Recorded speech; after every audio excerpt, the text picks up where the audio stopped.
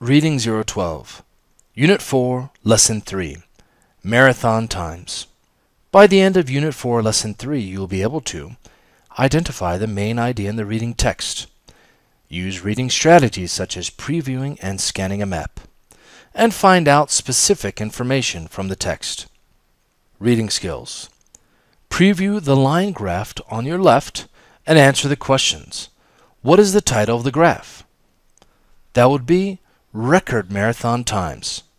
What do the two lines on the graph represent?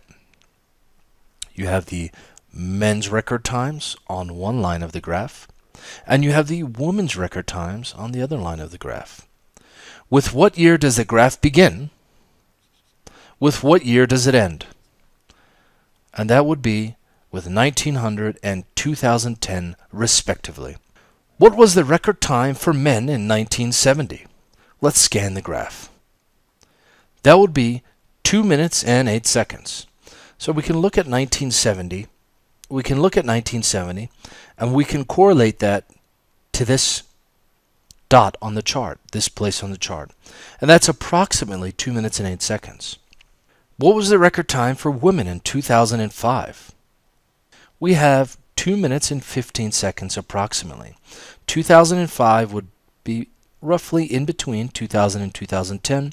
And if we take that to the women's line, that would bring us to 2 minutes and 15 seconds. In what year was the first women's marathon time recorded? That would be 1972, at this space right here. What was the difference between men's and women's record times in 1972? 36 seconds. What was the difference between men's and women's record times in 2005? That would be only 10 seconds.